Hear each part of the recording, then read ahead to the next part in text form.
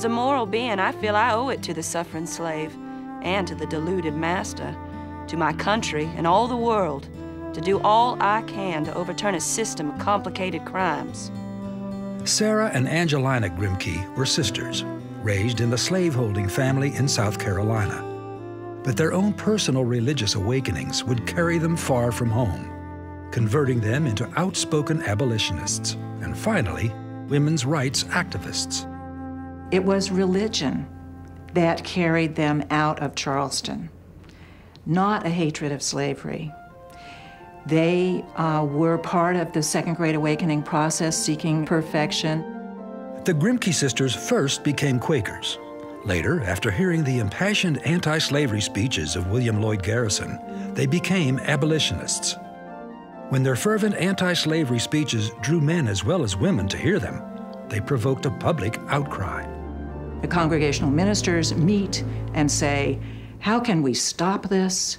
They issue a pastoral letter that condemns the sisters and says that they are leading the culture to ruin. And it's at that point that Angelina and Sarah Grimke compose the defense of their speaking in terms of women's rights.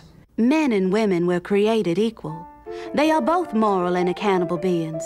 And whatever is right for man to do is right for women to do. In the rigidly structured society of the 1830s, Sarah and Angelina Grimke were on the fringes of respectability. But in their passion for religion and reform, the Grimke sisters epitomized the spirit of the times.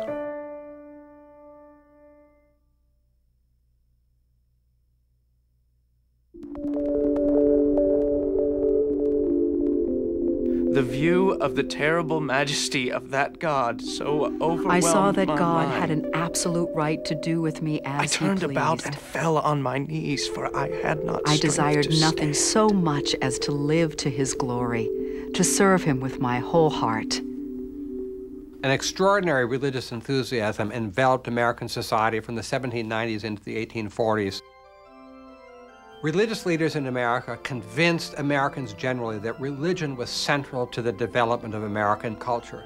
They argued that without religion, this new independent society couldn't express itself, couldn't develop a system of morals and ethics, would have no values without religion. Lutherans, Presbyterians, Methodists, even Episcopalians reached out to the American public, and in reaching out to the American public, they learned that revivalism, religious renewal, was among the most dynamic of all possible ways to infuse religion into the society. Many religious groups of the period were inspired by a belief that the second coming of Christ was imminent. The millennium, the 1,000-year reign of Christ, would be a time of perfection, and there were a number of groups who believed that it was possible to achieve this perfectionism and prepare themselves for the millennium. One of the principal functions of any religious commune is to separate itself from the world, to declare itself independent of the world, free of the world, free to perfect their own religious teachings.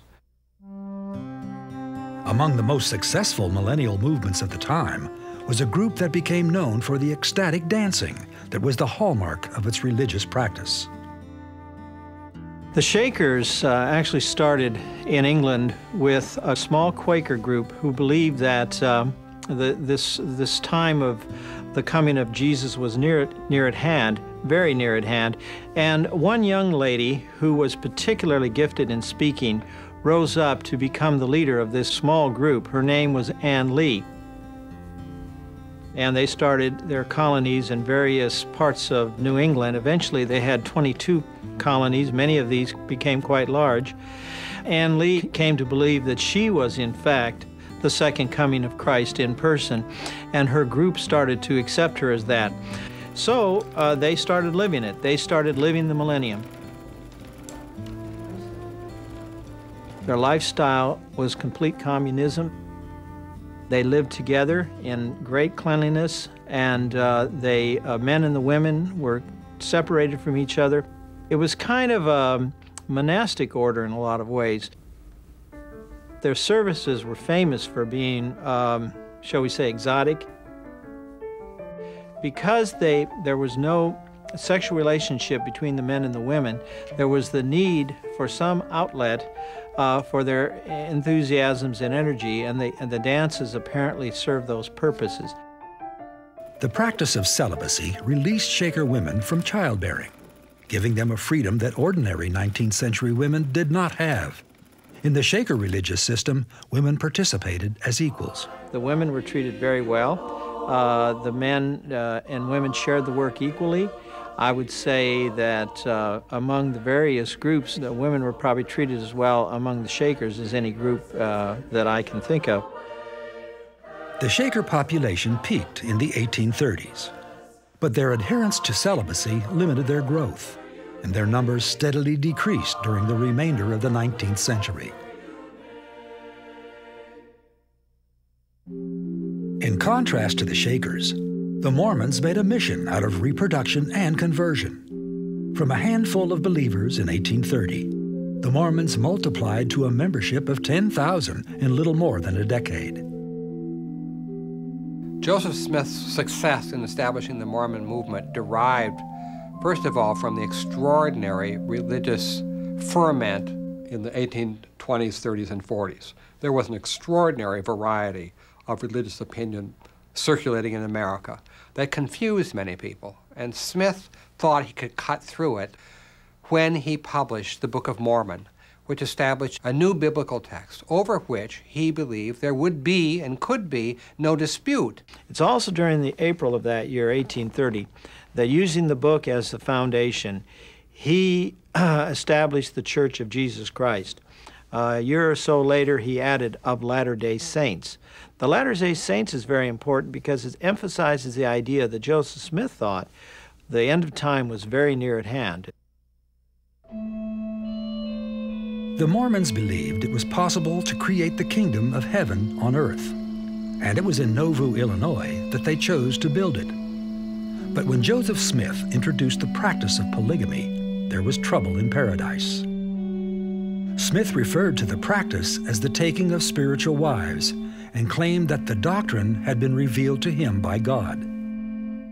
Although Smith was considered a prophet, many in the Mormon Church initially resisted polygamy, including Smith's own wife, Emma. Polygamy was never widespread. It was kept somewhat secret, and the polygamists tended to live in areas where they could support a large family on a farm and had an arrangement of that kind. Brigham Young himself said it was difficult to have so many wives because if he gave one a ribbon, he had to give all 27 a ribbon. The adoption of polygamy made the movement grossly notorious. There were armed conflicts over polygamy. Smith was assassinated. Mormons had to flee to Utah. And the Mormons became among the most hunted and reviled religious groups in the United States. The Mormon exodus from Illinois began in 1846 under the leadership of Brigham Young. Over the next few years, some 12,000 Mormons would make the difficult trek to present-day Utah. There, they built Salt Lake City, a feat of great industry and imagination. The Mormon experiment shows us, along with the Shaker experiment and a number of the other experiments in the 19th century, that almost anything was possible in terms of social arrangement. They were willing to try very radical lifestyles to try to achieve this utopian dream, this dream of living in a world that was much better than the world they came from.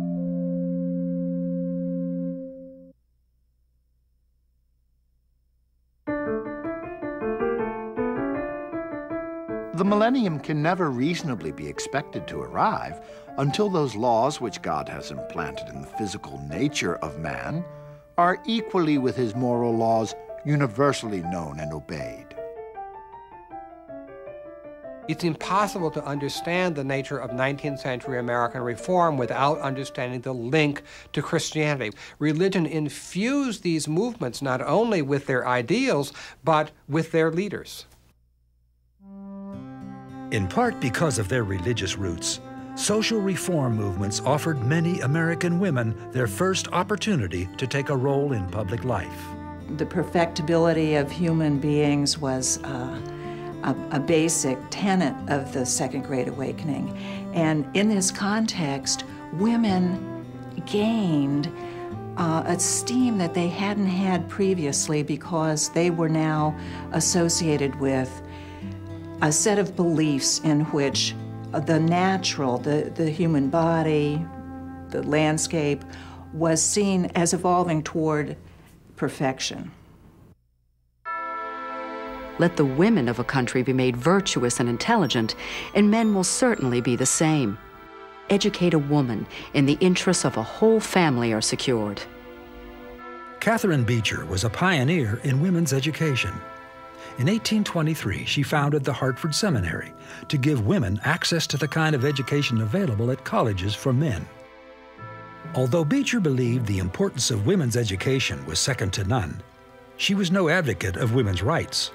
Rather, she maintained that an improved education would make women better homemakers and teachers of the young.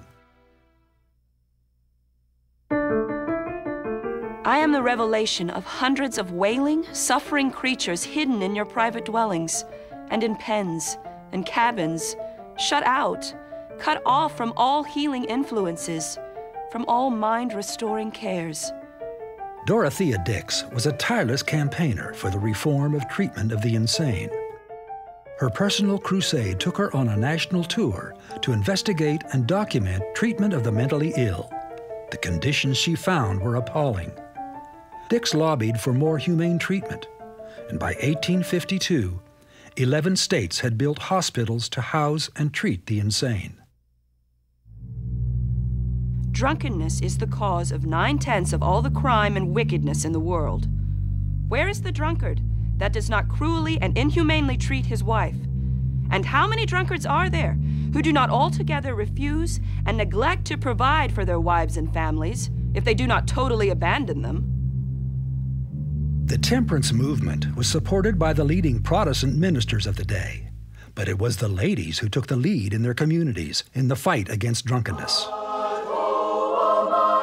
In many ways, women had the most to gain. The temperance movement would train as organizers and public speakers many of the women who would later emerge as leaders in the women's rights movement.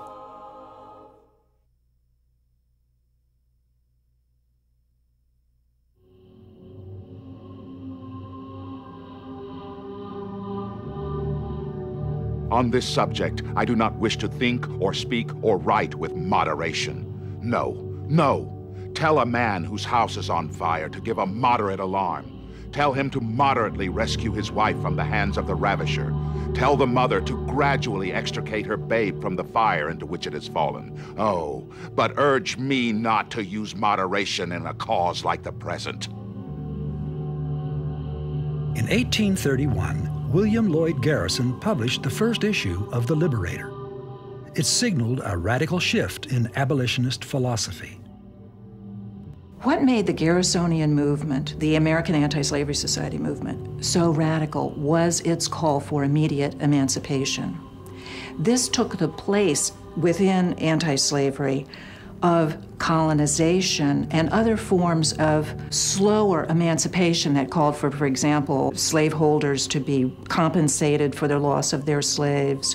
And what made immediate emancipation so radical was that it accepted African Americans as fully human equals to white slaveholders or other white Americans. The transformation of people's attitudes about slavery was so profound in that period of time that it would be like today as if somehow people suddenly came to understand that the internal combustion engine was wrong. Slavery suddenly became a terrible sin, something that destroyed and crushed human beings, exploited them in endless numbers, corrupted the slaveholders themselves. And what used to be condonable, acceptable, and normal suddenly became a tremendous transgression in God's sight. Garrison was a major force behind abolition's new momentum. He was an extremely inflammatory writer, very, very provocative in the way he posed moral questions, very, very confrontational in his dealings with people who disagreed with him. His idea of being an editor was not to simply report the news, but to create the news by taking initiatives, criticizing people, calling people to account. It's a kind of advocacy journalism that we don't see anymore. Agents for the anti-slavery societies traveled the country, speaking in churches and meeting halls, spreading the doctrine of abolition. At first, black abolitionists belonged to separate societies, but eventually they joined with whites in a unified movement. Frederick Douglass, a former slave, quickly rose to prominence. I think he's one of the great orators of the 19th century. He had all the charm, the good looks, the commanding presence, the ability to appeal to lofty principles, a wonderful knack for mimicking people, a very booming voice, all of the things that you need in the sort of microphone era. People said I did not talk like a slave, look like a slave, or act like a slave. Some abolitionists suggested that Douglass, in order to be genuine, should put a little bit of plantation language into his addresses. I mean, of course, this violated everything that Douglass stood for.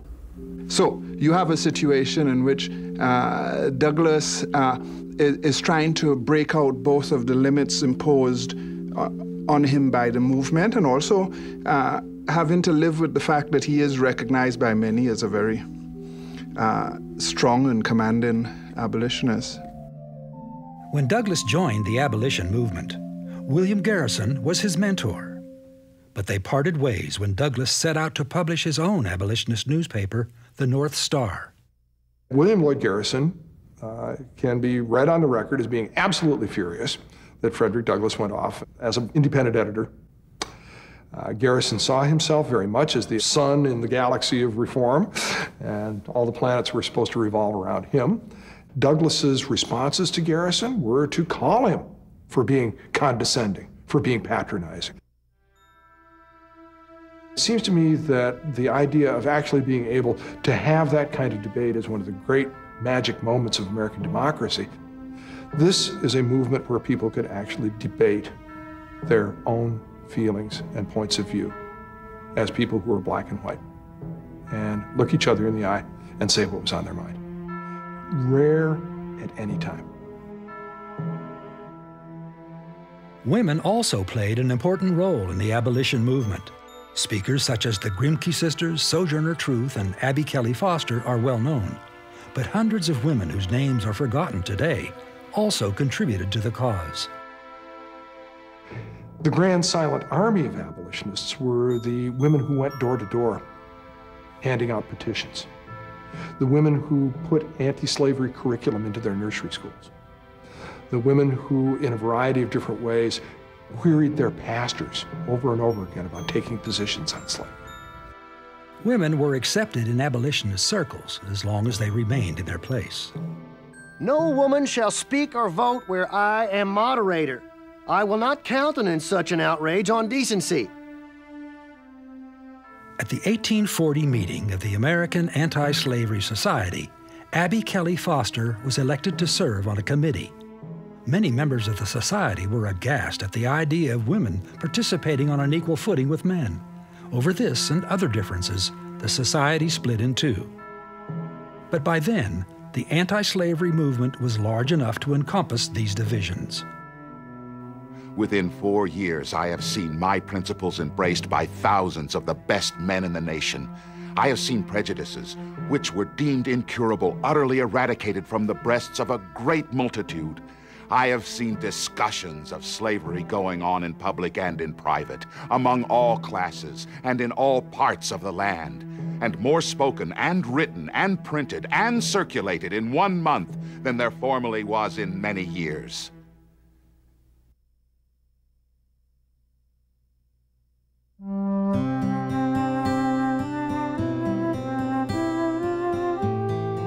It struck me as very remarkable that abolitionists who felt so keenly the wrongs of the slave should be so oblivious to the equal wrongs of their own mothers, wives, and sisters. In recruiting women to its cause, the abolition movement had awakened a sleeping giant. Women's rights emerges within anti-slavery because the anti-slavery movement was fueled very strongly by religious convictions, they were coming from a higher authority than that of ministers or other authorities in the society. So when those authorities told them, "You are women, you cannot be speaking in public," they overrode that and insisted on their right to speak. In 1840, when the female delegates to the World Anti-Slavery Convention in London were not permitted to take their seats, two women decided they'd had enough. Lucretia Mott was really the first to advocate women's rights. Elizabeth Cady Stanton represented a younger generation's entrance into this reform movement. And the two of them together, Lucretia Mott bringing the religious affiliation of the older generation, Elizabeth Cady Stanton bringing a more secular view, together were a powerful combination. In 1848, they met again, this time in upstate New York. Stanton had recently moved to Seneca Falls. When she moved to Seneca Falls in upstate New York, out of Boston, she was not feeling thrilled with the move. And when Lucretia Mott came and visited nearby, Elizabeth Cady Stanton went and poured her heart out to Lucretia Mott about her troubles, and they decided they would have a convention to speak about the rights of women. Now, this action on their part in 1848 immediately created the Seneca Falls Convention that produced a Declaration of Women's Rights. On July 19th and 20th, a crowd of about 300, including 40 men, filled the Wesleyan Chapel in Seneca Falls to hear what the women had to say. We hold these truths to be self-evident, that all men and women are created equal, that they are endowed by their Creator with certain inalienable rights. Oh, there's no doubt that it was the beginning of the women's rights movement as an independent movement. The Declaration of Sentiments was a revolutionary document. It asserted that woman was man's equal, that God had intended for women to participate in public life as fully as men, that no trade or profession, including that of preacher, should be closed to women, and that women should seek the right to vote. This last resolution was very controversial, but at the end of the convention, 100 men and women affixed their signatures to the Declaration of Sentiments. The reaction of the press was hostile. One writer pronounced it the most shocking and unnatural incident ever recorded in the history of womanity. In spite of the criticism, the movement for women's rights quickly gained momentum. Women agitated against the legal subordination of married women to their husbands, for the right to keep their own property and wages, and for the right to vote. They even promoted dress reform by wearing a shocking outfit known as bloomers. It's also interesting to know that that convention was the first of many that were held in the next 10 years. So there were conventions in Buffalo, Rochester, around the state of New York, in which issues pertaining to women's rights were seriously discussed and debated. Some male abolitionists tried to discourage women from pursuing the work of women's rights, arguing that it would distract them from the more important work of abolishing slavery. But female abolitionists saw the connection between slavery and the oppression of women, and brought both issues together in their speeches. Perhaps nothing represented both causes so well as the words attributed to a former slave who had taken the name of Sojourner Truth. That man over there say that woman need to be helped into carriages and lifted over ditches and to have the best place everywhere. Nobody ever helps me into carriages or over mud puddles or gives me any best place. And aren't I a woman? I have plowed and planted and gathered into barns and no man could head me. And aren't I a woman? I could work as much and eat as much as a man when I could get it, and bear the lash as well. And aren't I a woman?